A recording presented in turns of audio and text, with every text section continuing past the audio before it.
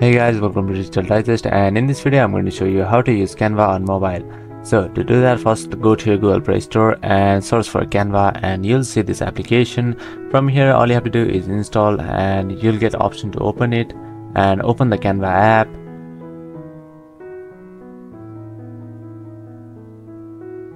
After doing that, you'll be asked to log in with your email. So enter your email and password, and after that you'll see this interface. Here you can see various designs that are free and paid as well. So I'm just going to select one. Alright, so we have this design over here. So as you can see, the design is loaded, and from here you can use various edit options from Canva.